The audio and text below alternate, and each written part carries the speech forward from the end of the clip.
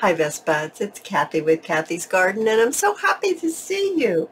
Today is hashtag #TagMeTuesday, and we're going to be playing with some playing cards, and we're going to be making some altered playing cards. I have two right here. This one has been embossed. Can you see how pretty that is embossed? And I just put some of that pink tissue paper with the gold design on the back of this. This one, I used a similar design, but I put two little eyelets in here, and I used those holes to tie a cute little bow on there. Now you could use these as a tuck spot, so you could glue two sides together, and you could use it as a tuck spot. You could pop it into a pocket or a belly band, or you could glue the whole thing onto a page if you wish. You could even make it into a flip. Now I have two right here that I have started that I decided I would wait and show you how I embossed them and decorating them. Now these have not been decorated on the back. If I'm going to use these in that bunny journal that I was showing you yesterday, I truly apologize for that crazy wackadoodle angle of that video. Now I thought, gee, I guess I just need to buy over the head holder for my phone until I get my camera all moved out there. And thank you very much to Patty, who gifted me through my YouTube channel some money that I applied towards that holder. And I won't be making another video out in the studio until that holder comes, and hopefully it works out. It's so hard not being able to touch the product, to check it out, but it says it will work, so we will see. But I thank you so very much, Patty, for that very sweet gift. Now, like I said, I'm going to be using those in the journal that I'm making. Now, I've come quite a ways on that journal. I have made my signatures, and I'm going to show you what I've gotten done tomorrow on that cute little bunny journal. Now, how did I get these made? Because that's what this is all about. I have these cards. They're so cute. They're Alice in Wonderland playing cards, and they just look like this, and I love all the filigree on the front, and then of course there is pictures on the back that have to do with Alice in Wonderland. What I've chosen to do, there's the bunny, is I've chosen to put my design on this side. So let's go ahead and let's actually do two. I'm going to do this bunny because I'm going to do for the journal that I'm making. So let's do those two. And then for the decoration, I fussy cut out a bunny that came with that kit. Now my kit that I'm using is from digitalcollageclub.com, and it is a subscription-based site, and they have all kinds of digitals over there. So I thought this would be really cute. I also need, and I've got to grab it. I grabbed my box with my labels in it. I wanted to pull out a couple just to decide which one I wanted to use. So let's see. That's a smaller one. I kind of thought maybe those ones I first pulled out might be a little too large for the project. Let's have our shout out now to Donna, Cynthia, Julie, Denise, and Mary Scraps. I appreciate each and every one of you. So we have couple of labels here that we can work with. I'm going to bring in some wax paper. Hopefully it will stay put. Really need a little bit of tape, don't I? I did have some washi tape here. Have a look. I have some washi tape. Let's just use a little bit of this washi tape to hold this down, just so it doesn't, you know, go flying off, which sometimes that happens to me. Alrighty. Oh, and it's not even holding. Okay, we'll just see if that works. Alright, so we have our decoration that we want to put on our playing cards. And what I want to do first is, now I like inking, and if you don't, then it's personal choice. I'm going to quickly ink my little fussy cuts right here as I tell you what hashtag Tag Me Tuesday is all about. It's a Facebook group I have. The link is down below. If you would like to join over there, what we do is you show us your version of the Tag Me Tuesday projects. Now there's lots to choose from over there, but you can stick with what we're doing this week if you choose.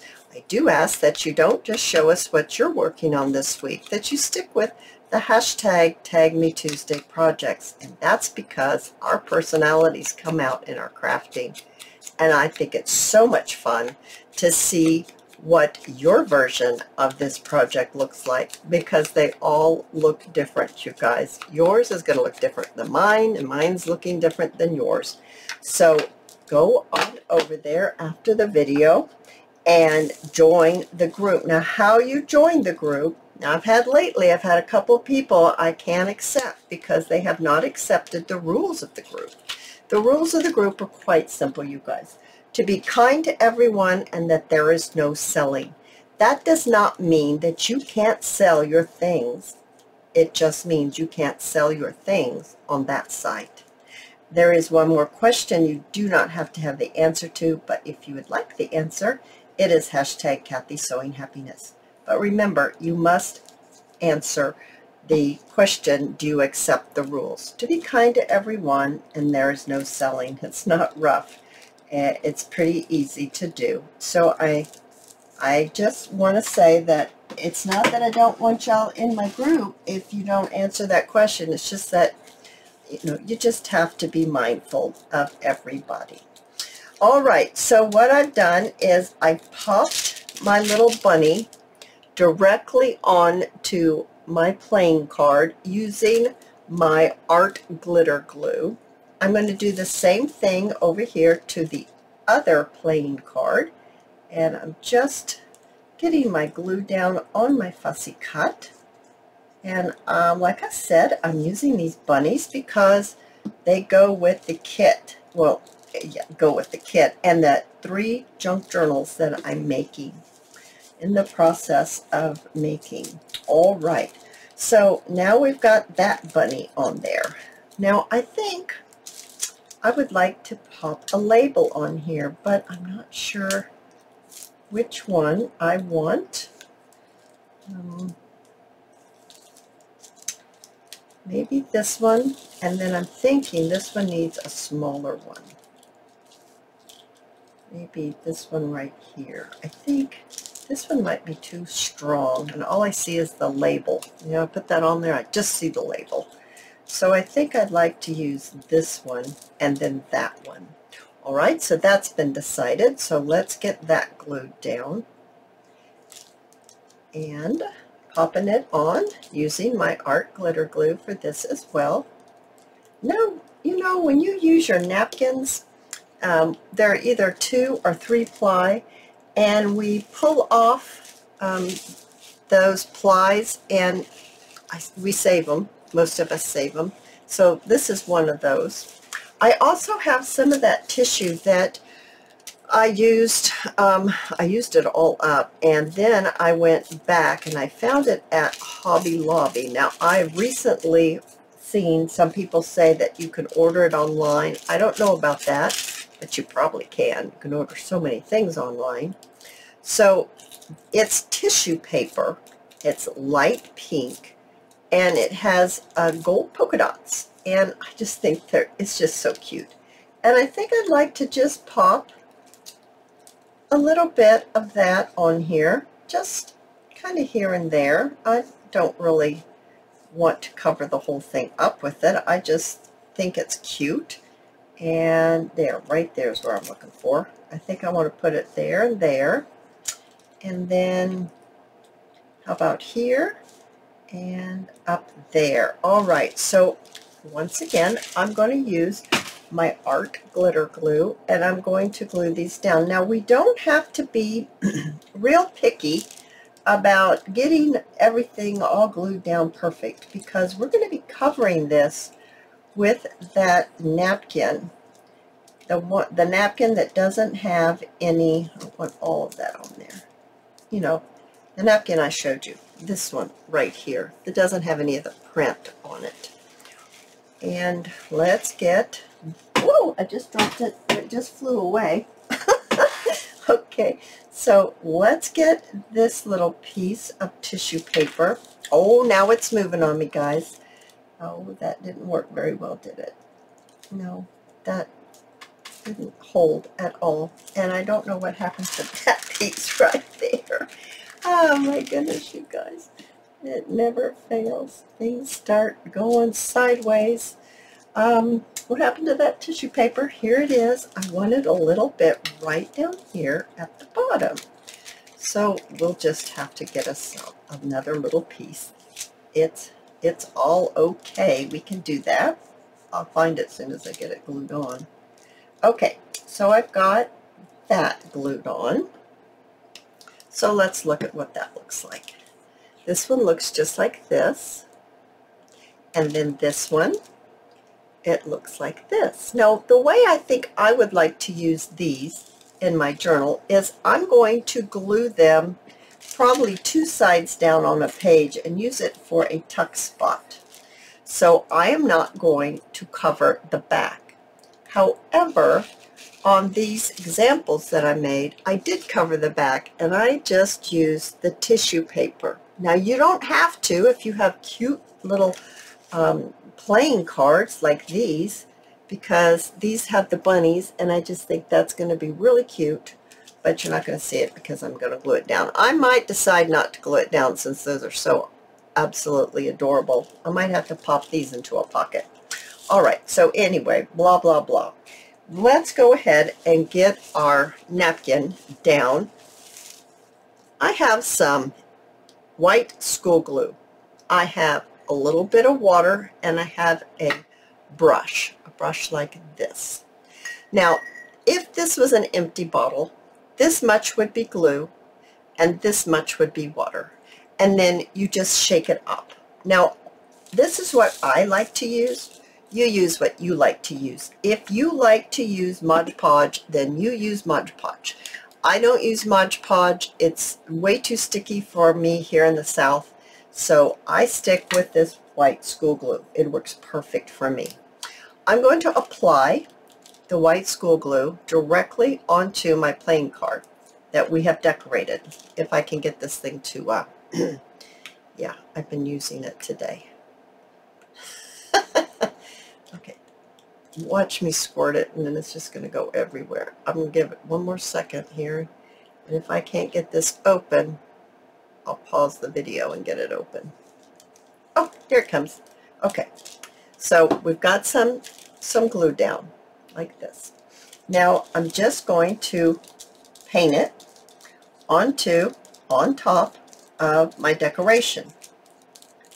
Okay, now if you're using tissue paper, you will have to be careful, not too many strokes, and be careful which way you go or you'll move your tissue paper. I've got my napkin. It's 1 ply, even though it feels so very, very thick. It is 1 ply. And I'm just going to lay it right on the top, just like that. And I'm going to get my brush again, and I'm got it in the water. I probably shouldn't have popped it back into the water so quickly. And I'm going to add a little bit more glue right on the top. And I'm going to start in the center, and I'm going to brush it out to the outside. I'm going to need a little bit more glue than that. And when you do that, you can really see the decoration underneath just pop. It just brings it to life. It just wakes it up. I'm going to cut this free. So let's see here. Let's just trim it right like this. And we'll trim it right here like this. And then I'm going to lift it up. I'm going to use a pin. It's going to get underneath this card and lift it up. If I don't do it this way, I tend to pull that napkin right off. Look how cute! Oh my goodness, you guys. I think that is so cute. Now you could use whatever fussy cut you want. You could, your choice, whatever you would like to decorate your playing card. And that's what is going to be so much fun to see what all of you choose. Now this is the other one. So remember, we just add our glue right on to the decoration. We take our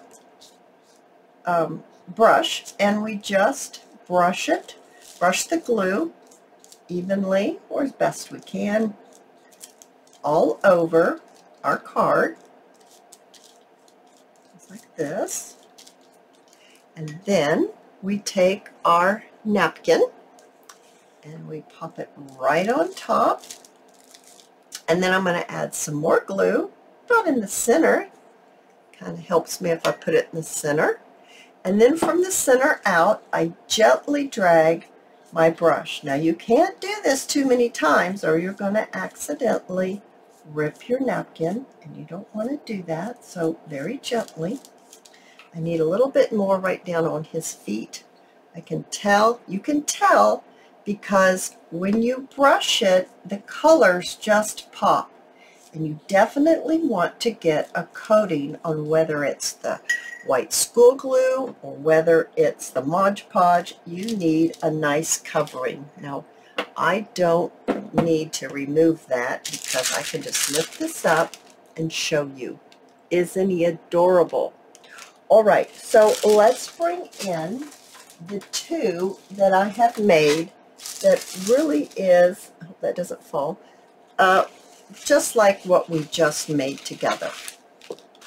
There is this one right here, this one right here, and then there's this one right here. Now, I don't know why, but this one seems to be brighter than this one. I think it's actually the original picture. This blue jacket wasn't as bright, well, as this yellow and this red bow. It just seems to pop a little more with the little bunny here, this bunny. All right, so to remove this on the edge, you have a couple of options. You can take your scissors and you can just trim around the edge. And even when you do, you might find that you can't trim it as nicely, maybe, shall we say, as you wish. So what you can do is you can either get an emery board or you could get a sanding block. And I have a sanding block here. You can buy these at like Lowe's, Home Depot, probably Walmart carries them too. I've used it quite a bit. I need to get a new one. Anyway, so you just, I hope that noise doesn't bother anyone. You just stretch it on here until you get your napkin to release from the edge. I'm not going to do it a whole lot because it might make somebody really twitch. I'm really sorry if this noise bothers you. If this noise bothers you, this is probably not the method you want to choose. Just saying, probably not. Okay, so see how easy that comes off? And then it's nice. It's very nice. Now, I would like to round my corners just a little bit better. And so I'm going to use my corner rounder, just rounding my corners. Now, because I like the ink look, I'm going to go ahead and I'm going to ink around the edge like this. Oh, there's a little piece.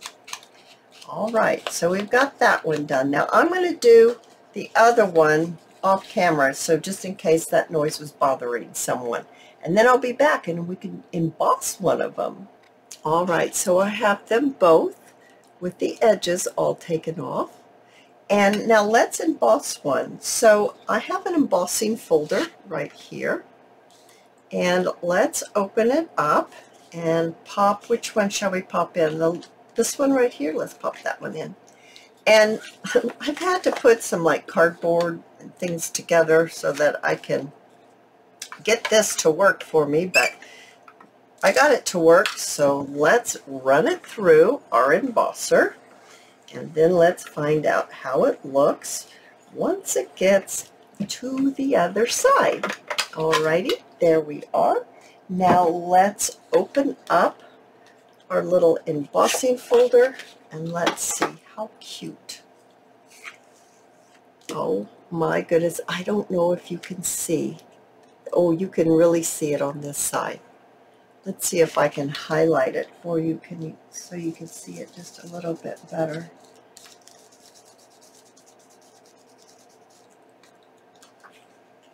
Can you see the embossing now? It really feels really nice.